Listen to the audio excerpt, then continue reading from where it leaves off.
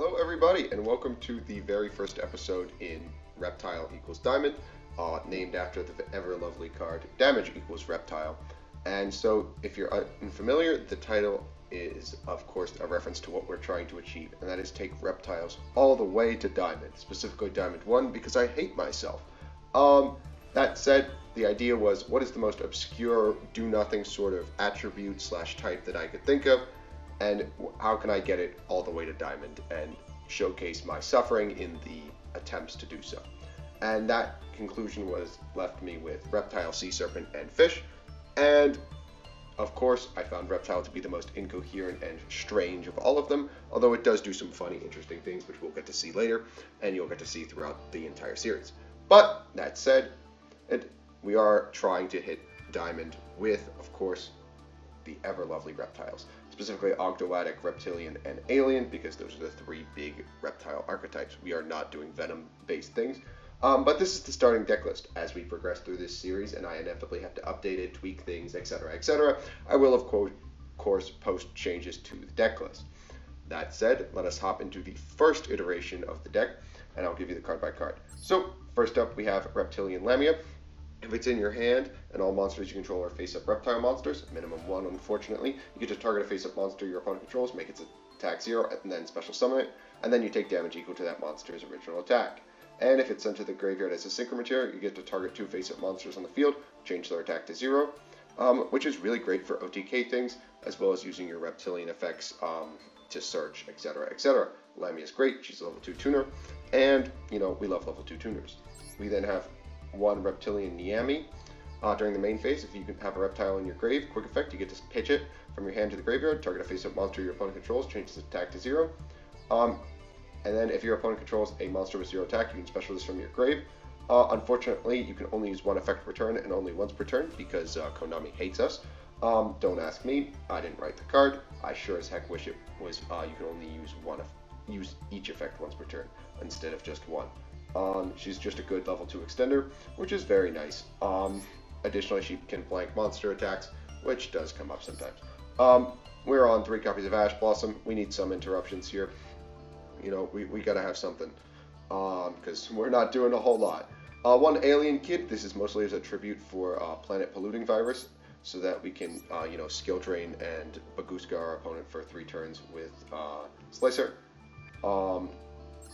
He's basically a vanilla, but he has Alien in the name, and he's level 4, so that's why we're playing him. We are on 3 copies of Nunu, the Ogdoadic Remnant. This card's actually really good. You can pitch it from your hand, send a Dark Reptile from your deck to your grave, and then additionally, if you have no monsters, or you control an Ogdoadic, you can special it from your grave, but banish it when it leaves the field, and while it's face up on the field, you can only special summon reptiles. Spoiler alert, we're pretty much only going to be making reptiles when this bad boy's on the field, so it's completely fine. Now the Ogdoadic Remnant, you can send it from your hand to the grave, pitch a light reptile from your deck to the grave, which is the opposite of Nunu. And then if it's normal or special, you get to add an Ogdoadic spell trap from your deck to your hand. There's a really good one, and it's Water Lily, but we'll get into that later. And you can only use each effect once per turn. Nunu's great, it's another level 4, it's fantastic. One Flogus, the Ogdoadic Boundless. If it's sent from field or grave or special summoned from the grave, you can target a monster your opponent controls and one monster in their graveyard that with equal or higher attack. Special summon the monster from the grave to their field, and if you do, you send the other one. Additionally, if it's in the grave, you can send a card from your hand to the grave and then add it to your hand, which is nice. It comes up, it's a level 4. Again, it does matter. And then we have one Zoha, the Ogdoadic Boundless. If it's sent from the field or grave or special summon from the grave, your opponent draws a card, and then you get to add an Ogdoadic monster from deck to hand, which is a really fucking terrible Stratos, but you know, we gotta make it work. So yeah, he's fine. He's a really bad Stratos, but you know, we'll make him work. One Reptilian Codally. If you control a Dark Reptile monster, just summon it for free. And if your opponent controls any monsters with 0 attack, you can special summon an equal number of Reptilian monsters from your hand, and you can only use that effect once per turn. She's also a level 4 tuner, which is really, really, really good. Again, level 4s, we want to get to King of the Feral Imps as much as possible, but you know, she's awesome. We have one Night Sword Serpent. If it's sent to the graveyard by a card effect, you can special it, but banish it when it leaves the field. This card's fantastic. You can send it off Snake Rain, instant level 4, and then you can just, you know, go into more things. One Reptilian Vasky. It can't be normal or special, or normal summon or set. It can't be special summon except by attributing face-up monsters 2 face-up monsters with 0 attack from anywhere on the field, and once per turn you can select and destroy 1 face-up monster your opponent controls, and there can only be 1 of it face-up on the field. Spoiler alert, we're only playing 1, so that doesn't matter. It's a level 8, which is great for going into the rank 8 pool for OTKs, as well as other things, as well as just cleaning up boards. Additionally, tributing off your opponent's monsters that have 0 attack is really, really good and just great removal.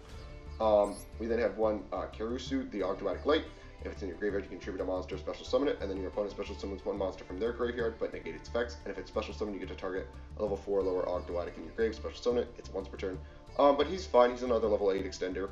He gets you to other things like level 4s, like you can bring back Naya. Sorry, I can't remember all the names. And then get a spell, which is great. 1 Illyriate, the Ogdoatic Dark. If it's in your graveyard, tribute this monster, special summon this card, and then your opponent gets to add a monster from your graveyard to their hand, which really sucks, but you gotta do it. I don't know why all these cards have drawbacks on their special summon. Konami just hates us. If it's special summon, you also get to target 2 of your banished monsters, including a reptile, and return them to the grave, which is nice. Great for recursion for things like Serpent and Nuya when they get banished.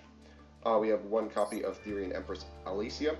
You can target a Therian or a reptile in your grave, special summon it from your hand, and equip the equipped monster. This is great for equipping things like Zoha and Flogus. And then, Xyzing for a rank 8. Since she is a rank 8, she's a free extender. 1 Ogdo Abyss, the Ogdoatic Overlord. If it's in your graveyard, you can tribute 3 monsters, special summon this card, and while it's face button the field once.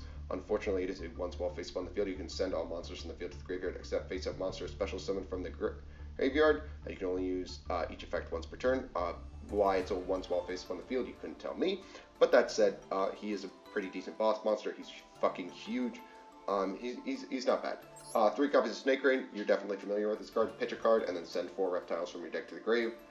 Snake Rain is great. It does everything we could ever ask for. It's Snake Rain. 2 copies of Reptilian Spawn. You have to banish a Reptilian monster from your graveyard, special summon 2 Reptilian tokens. There's no restrictions on those tokens. They're fucking amazing.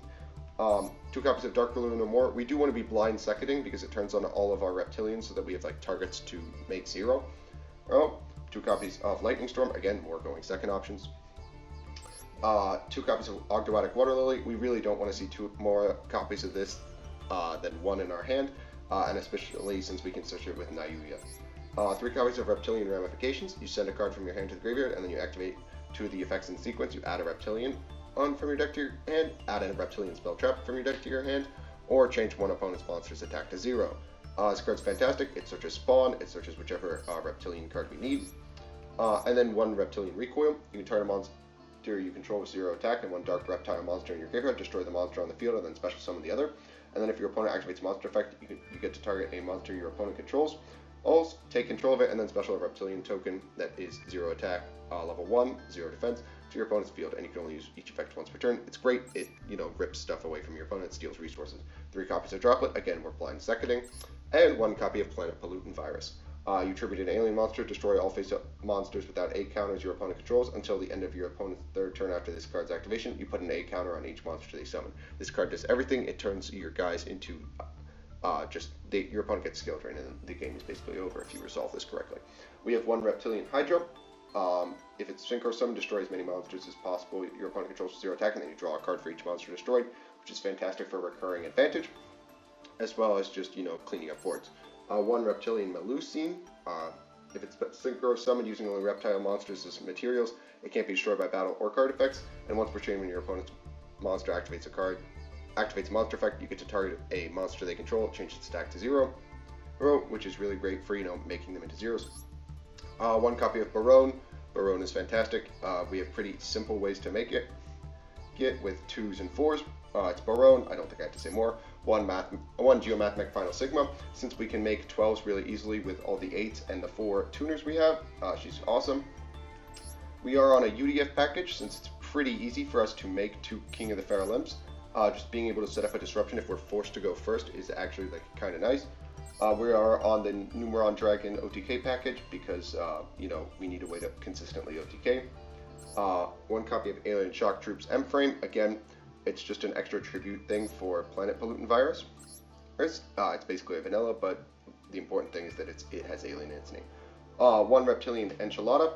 Enchilada is great. If it's link summon, target a card your opponent controls, change its attack to 0, and during the main phase, if your opponent controls a monster with 0 attack, you get to add reptile monsters from your deck to your hand, and equal to the number of 0 attack monsters your opponent controls. Unfortunately, that does then reptile lock you, but, you know, if you're doing that, you're probably going for the planet pollutant virus combo, which basically ends the game anyways, so you're kind of okay with it. We then have one Cosmic Slicer Zerol, which says monsters your opponent controls A counters are changed to defense position. Also, neither player can activate their effects. You can only use each of the following effects of Cosmic Zerol once per turn. If it's linked to someone, you get to add a card from your deck to your hand that mentions placing A counters, and then you can remove 2 A counters from anywhere on the field, and then immediately after this resolves, normal summon a reptile. The second effect doesn't really matter, but the important effect is that, you know, he Baguskas your opponent really badly. And then we have 1 Access Code Talker. So with that, let's hop into the very low ranked duels, which include a whole lot of Dark Magician. So, here's our first replay, and if you'll notice, some of the cards in my hand are not what were in the list, and that is because I started recording before I, you know, was ready to go into ranked. But we'll start with Snake Rain, pitching Light Serpent, which is just a free summon if he's sent from the hand. We'll bring back, of course, everyone's favorite Night Sworn Serpent, and then bin 3 others. We'll fire off Monster Reborn, as well as triggering Nunu. From here, we will overlay, of course, for everybody's favorite King of the Feral Imps. And we will grab Reptilian, the free summon one. We'll make a second King of the Feral Imps, because we're just nice. King of the Feral Imps will let us search a second copy of everyone's favorite Therian. We'll overlay for UDF here, and then special out our ever so lovely Therian, but not before attributing off for Knight. We'll special out our Therian, and overlay for Harbinger here. We'll pass back to our opponent with 2 interruptions, and just attempt to let them play the game. They're on Dragon Link, and we'll just end the game here as they will Saber pitch 2, and we will immediately negate with UDF. So that's our Rookie 1 game out of the way. Now I know reaching Bronze is a very, very difficult task, but for our Bronze game, we are of course just going to play against T-Set Pass because, you know, I need a break sometimes. If you'll notice, we're playing Kage Tokage, which is great. We'll drop Raigeki, and it's actually bricked up Sprite.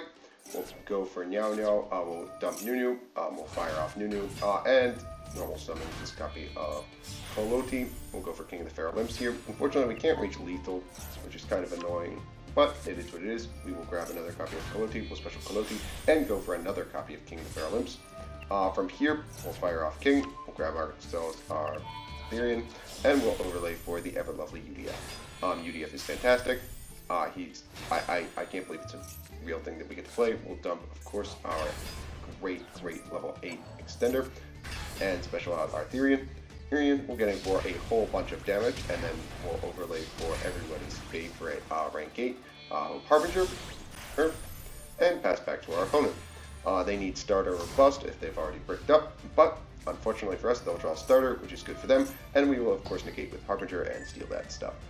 From here, they will normal out red, which is pretty good for them, and then special blue, they'll trigger blue, and we will UDF. Here, they'll trigger chain red, but it doesn't really help them, and then they'll chain smashers, which is just throwing. I don't know why they did this. They'll banish our Harbinger as well, which just feels like even more throwing. Don't question me, this is the rookie plays. They'll pass back to us, and we will just wrap up the game here. As you know, we already have lethal on board. However, I like to be a sore winner because I'm a monster, and we will, of course, summon back our Dark and give them back their red just to taunt them a little bit more. We'll go to battle and get in for lethal. Having reached the incredibly high highs of Bronze, we'll allow our opponent to go first, and they are on Scrap Dinosaur. They'll go, of course, Raptor for Chimera, Chimera bring back, link off for Wyvern, they'll go Wyvern and bring back, of course, Raptor, pop Raptor, and then summon out another Raptor, pop their back row, and it's a Dinomorphia trap. They'll pass to us, and we'll draw a Raigeki. They'll drop Max C in the draw phase because they're, you know, evil bastard. We'll drop Storm, and just use Nyao Nyao to dump, of course, Nunu, and pass back to our opponent. We don't want to give them any draws. They're on Dinomorphia, and they need a very good top deck. They'll set and pass back to us. And we will immediately fire this Raigeki, and unfortunately I am going to get punished for being a little greedy, because it's a fucking pet Torgan. They'll special out Pankoff this, and we will special out Yugioh. We'll zero this Pank, and then sink off for Hydra in order to force out Pankatops. From here, they'll just, chain Pank because they don't want us to draw.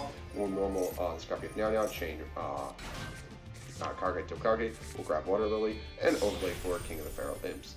From here, we are pretty much in control of this game in its entirety. We will, of course, grab another extender, and then make, of course, our 2 tokens off of spawn. From here, we will special out this copy of Kaloti, and we will link off for Slicer Zerol, or we'll trigger Zerol in order to get ourselves Planet Pollutant Virus. From here, we will dump Yugioh Abyss and special him back. We'll go to battle and get in for a whole bunch of damage. In main phase 2, we'll link away Yugioh Abyss for the Alien Link, set Planet Pollutant Virus, and pass back to our opponent. At this point, the game is effectively over. We'll flip Planet Pollutant Virus, and the game is now done. They will attempt to normal Therizia, but it doesn't matter as it's immediately changed to defense and negated. From here, it's just a matter of putting enough numbers on board in order to reach lethal. Reptilian spawn is exactly what we need to do so, and this is now a very easy game. We'll special out our 2 tokens and link off for Enchilada. We'll use Enchilada to make, of course, our lovely Therizia 0, and then get in for lethal. So, we are again going second because, of course, we want to go second, and we're up against the strangest Pendulum player ever. I feel like I am, the hydrogen bomb to this person's coughing baby. They'll grab Odd Eyes Arc Pendulum Dragon, they'll scale Arc Pendulum Dragon, but, they've completely destroyed their scales as they can only pend 9 and higher. We will draw Kaloti, which is, the best thing ever. We'll pitch Serpent for Droplet because I don't see a better use for it because we need an extender. We will normal out Kaloti, link for Enchilada, and we'll use Enchilada to decrease it to 0. From here, we'll search out Nunu, as we really need more, gas. We'll dump, of course, our ever lovely Dark, and special out our Therian, and then we will go in and get in for 23. We'll pass back to our opponent, and I'm fairly confident that they have bricked up their scales so badly that they can't do anything, and I am, of course, right, except they drew Joker, and they'll add another Arc Pendulum Dragon instead of, something good. They'll beat over Enchilada, unfortunately, and pass back to us. The game is basically over here. They added another Arc Pendulum Dragon for some reason, and I have no, confidence in them. We'll tribute off in order to put an Automatic on our board in order to special out Nunu, but first we're going to get in for a 200 damage. Instead, I'm just a dumbass and forgot to special Nunu because, again, I am still learning this deck. They'll set one and pass back. Again, early ranks are going to be, Hydrogen Bomb, Coughing Baby. But, you gotta do what you gotta do to get to the interesting matches. We'll make King of the Feral Imps here, and it's better that I, learn the deck. We'll grab our royal copy of Yugioh, which is great. We'll dump, of course, Zerborg. We'll pitch this copy of the ever lovely Yugioh Abyss, and then get in for a whole bunch of damage, right? Specifically 23, and then we'll pass back to our opponent. I have full confidence that they can't do anything because we are in bronze. I know it's riveting gameplay, and they will concede.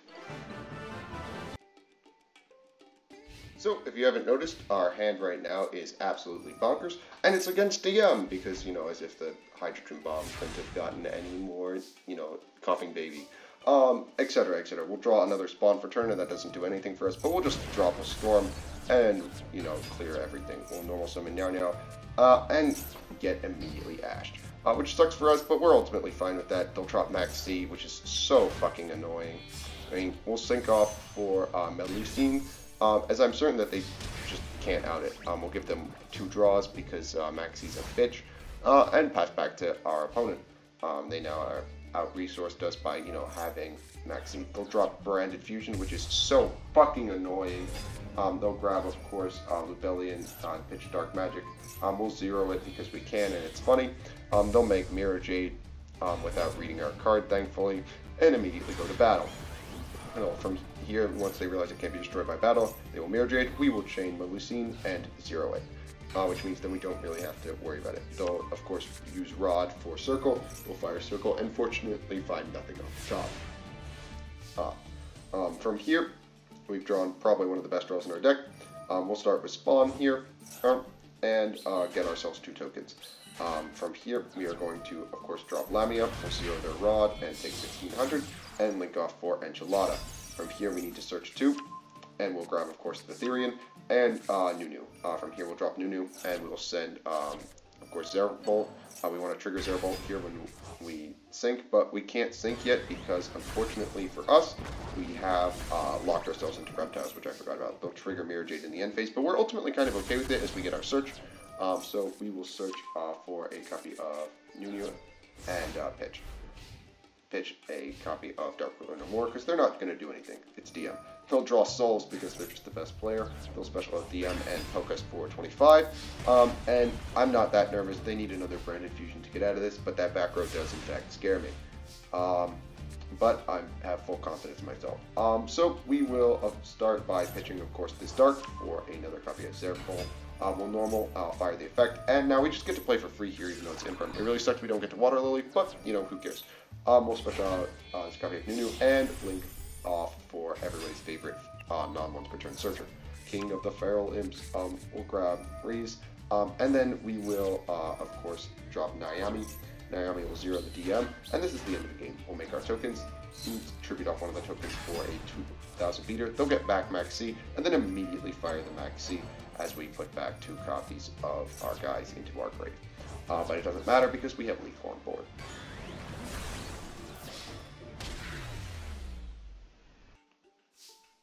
So if you haven't noticed already, I'm very much sick of playing DM, but you know, that's not up for me to decide. They've made us go first, so we'll just pass back to our opponent. They'll start with a Magician Girl, and grab Lemon Magician Girl, set 1, and poke us for 400 damage. At this point, I am very scared. But, you know, because you can never judge DM players, but whatever. We'll normal Serpent, and they will immediately fire this Coffin in order to get to DM.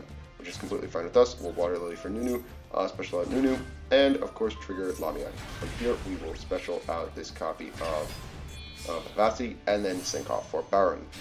You know, Baron kind of solos DM here. We'll poke for 3k and allow them to attempt to play the game. We'll set Droplet just in case we need something for like Rod, which is exactly what we're going to have to deal with here. As they'll set 1 and set 2 and set 3. They'll pass back to us, and we will draw probably the best top deck in our deck. Nyawa. We'll pop their set card, they'll fire Threatening Roar, which we're completely fine with. It is fucking Gravekeeper's Guard, why I don't know. We'll grab Lily, and dump Naomi.